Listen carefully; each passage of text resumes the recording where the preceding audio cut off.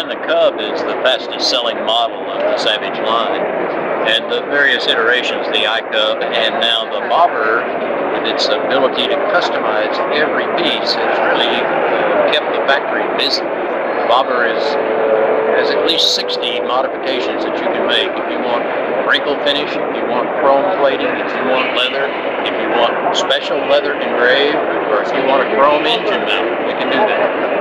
Kind of like a custom motorcycle where you can keep adding bits to it and make it just yours. And the name Bobber came from that, as a motorcycle that you would get from the factory, and then you would bob off the things that were factory. And that's where the name comes from. Yes.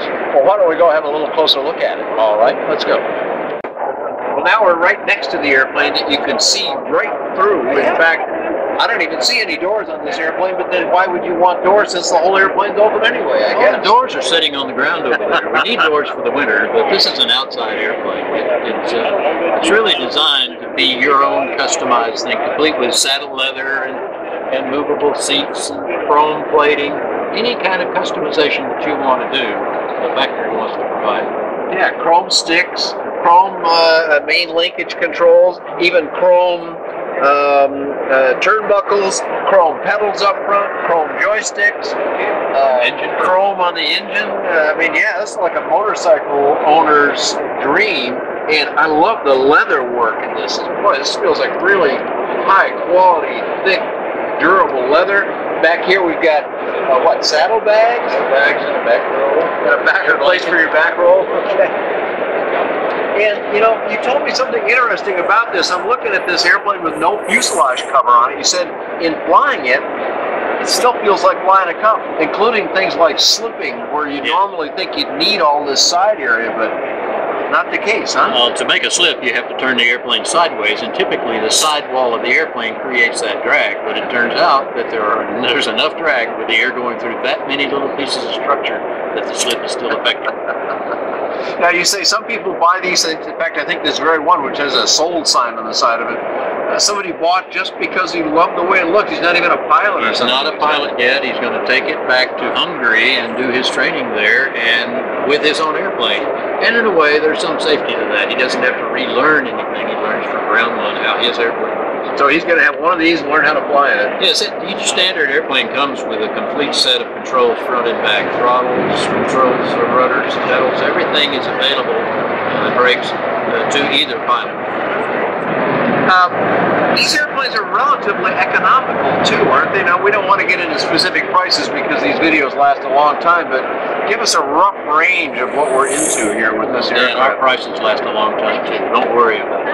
Okay. But basically about 60,000 US will put you into one of the airplanes, and the customization will add to each one. Sure, just like it does on that motorcycle. You put enough stuff on it, you can practically double the price of some of those. Yes. I imagine you probably couldn't on this, but so the point is, even with all the fancy stuff, you're probably still well under 100,000 US, right?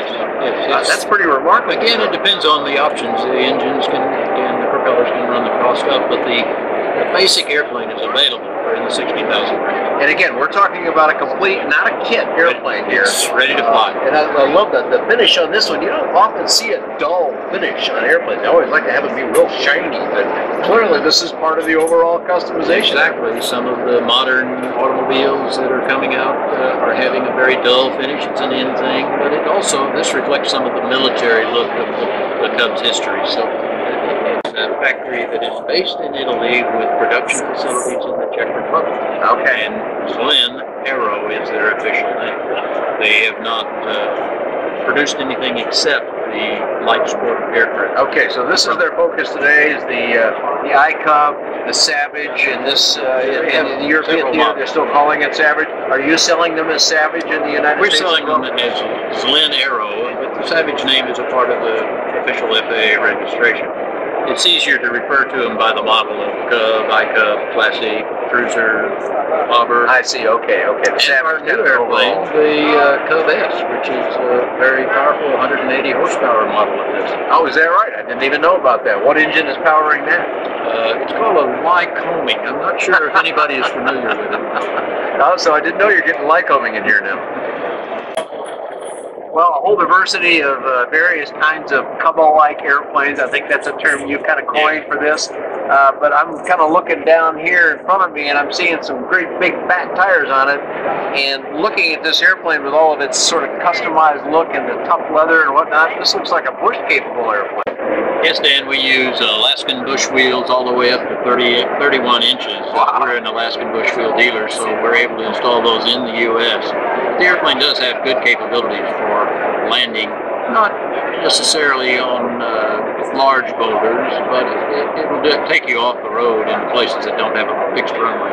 And also floats you've got available, right? Floats are available. We have them in stock, and we're ready to put them on your airplane.